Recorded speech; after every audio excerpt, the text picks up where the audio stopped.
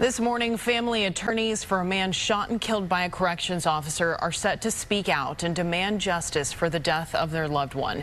Fox 7 Austin's Kelly Saburi joins us live in San Marcos with that story. Kelly, what do we know? Yeah, we're talking about lawyers that have defended in cases like that of Breonna Taylor and George Floyd. One of those lawyers is Ben Crump, who's going to be here later today, who's going to be speaking out demanding that the body camera footage and surveillance video from this event be released. The event we're talking about happened mid-December. We previously reported that Joshua Wright was an inmate in the Hays County Jail who was getting treatment in a hospital in Kyle when they say he tried to escape and was shot and killed there.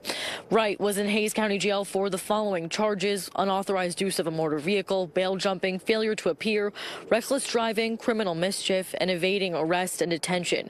The Hays County Sheriff's Office said the 36-year-old was getting undisclosed medical treatment at Seton Hospital in Kyle. We're told Wright assaulted a corrections officer and ran through the emergency room. The corrections officer fired a shot hitting Wright, leading to his death. The officer involved was placed on administrative leave as per protocol. A law enforcement advocacy group says they believe Wright had access to medical instruments and could have used these as weapons.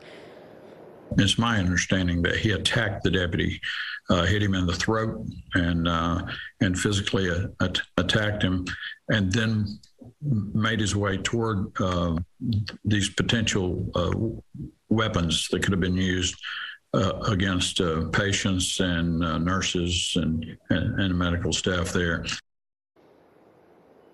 We're expecting the press conference from the family's lawyers today in San Marcos at noon. Reporting live in San Marcos, Kelly Saburi, Fox 7 Austin News.